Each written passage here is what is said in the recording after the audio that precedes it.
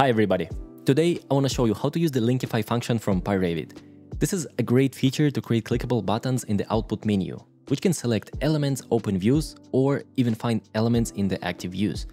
It's a great way to easily and quickly create interactive reports that can help you inspect your models better and display all the information that you want.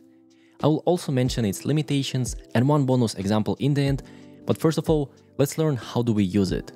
So first of all, we can go and look for the pyRevit developer documentation. And in here, make sure that you go to the Notion page. In the Notion page, scroll down until you can see effective outputs right here. And then in here, select create clickable element links. And here's an example, and you can see it's super simple to do. We need to import scripts from pyRevit, then we need to get the output by using script get output, and then we can print this Linkify objects. You can see here's the screenshot, and you have this kind of buttons in the output menu. And the moment you click on them, you're gonna select your elements, you will be able to find them and so on. And I'm gonna cover how to do all of that in this video. We can also have a look at the pyRevit documentation. Make sure you open this read the docs. Then in the left side, I wanna go to the output, because this is where Linkify is. I'm gonna select output again. And then I'm just gonna search for Linkify. I can see right here static Linkify, and it's gonna create a linkable link for provided element IDs. In here, you will notice that there are two arguments. The first one is obviously element ID, the second one is the title. So you can change how this button actually looks. Maybe you want to write wall and element ID, maybe you want to write how many elements inside and so on. And another important thing is here, you'll notice that element ID can either be a list or element IDs. So it can be either a single or a list of element IDs. And again, there is some example, but I think this one will be more than enough. Let's copy this thing and actually go to script and start testing it. Here's the simplest script you can imagine. I have my title, the regular import, and doc and UI doc. Now I'm gonna paste it here and we're gonna break it down. We're gonna take this import and put it on the top. And then this output, we can put it in the variables. That's actually quite fine. Now, here's this Linkify. There are two things we have to do. First of all, normally we create this Linkify element, where we take output Linkify and use the element ID. In this case, I don't have anything, but let's just think about it first. Then you're gonna take it and put it in the print statement. And you also have an option to use this kind of format to put it in there. If you also want to include some text. For example, you can write some text in the beginning, and then here is the button. Now, let's clear all of this, and we're gonna start from the beginning. We're gonna start very simple. We're gonna have a look how to Linkify single elements, in our case, walls. First of all, let's get some walls.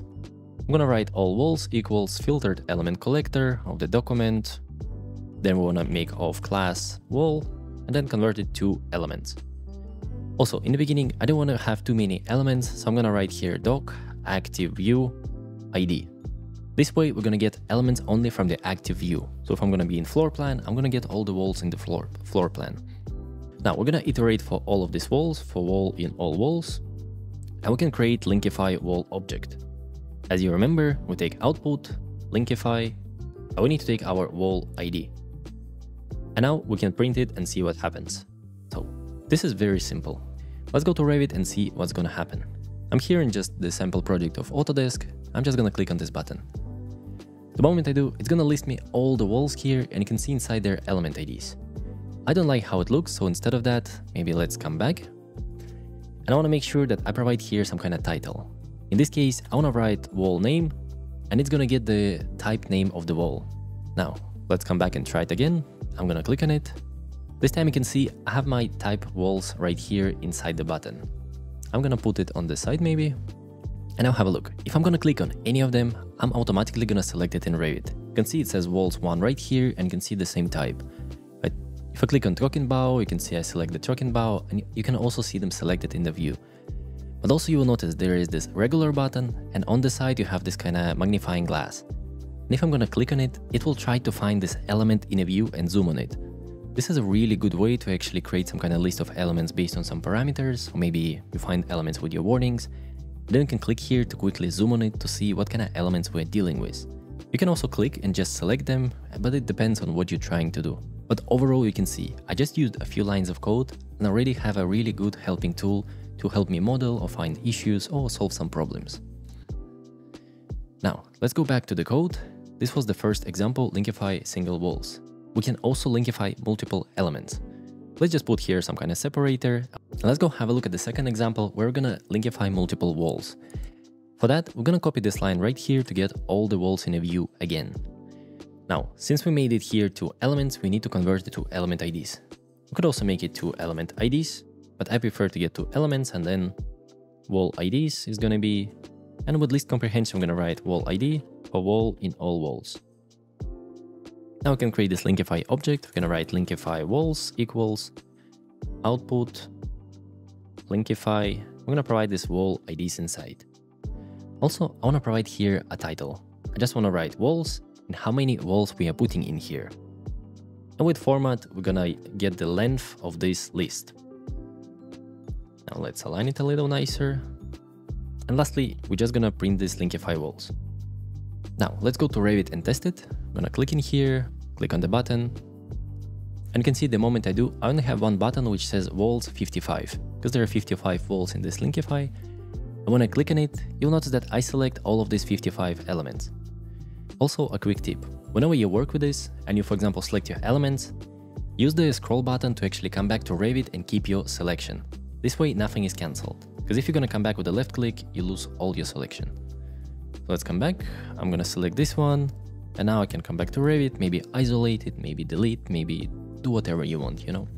But however, there is limitation when you work with multiple elements in the Linkify. And let me show you that.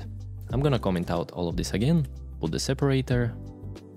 And I want to show you that there is actually a limit of around 100-150 elements. It depends probably on element IDs.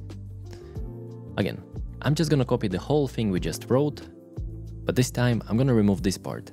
I'm not going to get only from the active view, I'm going to get from the whole model. So now I'm going to get hundreds of different walls. Again, I'm going to make a list of element IDs, then Linkify. Let's also add here. Here are all the walls in the project. And with the format, we're gonna add this Linkify object. So create the Linkify, which is gonna look like this. This is the button. And here's our just text, where we also insert the button. Now let's go back to the Revit, click on it, and have a look. Here are all the walls in the project, and there are 489 walls. But unfortunately, the moment I'm gonna click it, I'm gonna get this warning saying URL was too long and discarded. So there's a limit of how much elements we can put inside of these buttons. I don't know if I can go around it and actually change the limit, but it is what it is, and normally it's around 100-150 elements. Just keep that in mind. Alright, let's come back and comment it out. And now the next example I want to show you is how to Linkify views. And it's also very simple and it works a bit differently, because you cannot really select your views, but you can open them. I'm just gonna get all my views by using filtered element collector or document of class view plan, for example, and convert it to elements. Now we're gonna iterate for view in all views. Let's create Linkify view, and we're gonna use output Linkify view ID. And in text we can write view and then the view name. I'm gonna write format view name. And lastly, we're gonna print this Linkify view. Let's go to Revit and test it. I'm gonna click on pyRevit Linkify, and can see I have a list of all my view plans. And now the moment I click on any of them, it's just gonna open this view in Revit. And sometimes it can be really convenient when you need to just have a bunch of views and you wanna jump between them really quickly.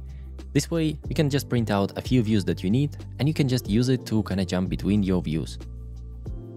You might have also noticed that when I click here, I did not open any views. And this is because probably it's just a view template. Let's go back to the code and fix it. Because you see, in here, I'm gonna get all views and view templates. And if I wanna get only view templates or only views, I would need to use list comprehension. I wanna get view for view in all views and view templates if view is template. This way, I'm gonna get only view templates, but if I'm gonna put a not here, this way I'm gonna get only not view templates. Now, if I'm gonna run it again, this time I'm gonna get less views, but these are gonna be the real views and not the view templates. Now I can click through and see different views. Alright, let's go back to the same view we had before, close everything else. And now let's comment it out, and I actually wanna show you a bonus example on how to analyze warnings. Because so far you saw me printing a few Linkify and it didn't look that useful. But this example is gonna show you one of the use cases, for example. And also, to save you some time, I'm just gonna paste here the whole snippet and I'm gonna go step by step and explain what it does. This is the snippet that comes from Learn Revit API course that I have from one of the lessons. And here you can see that we have a function to get our sorted warnings. We're gonna kind of iterate for warnings in the document. Then we're gonna get its description. And we're gonna categorize all warnings based on the description.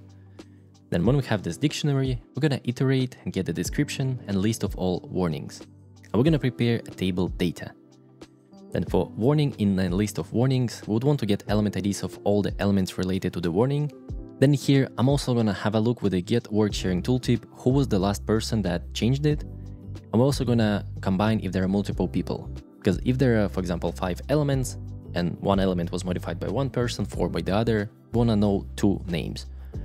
Then we're gonna create the Linkify. Here you can see the title is select. And right here we have our warning Linkify, same as before, element IDs and the title.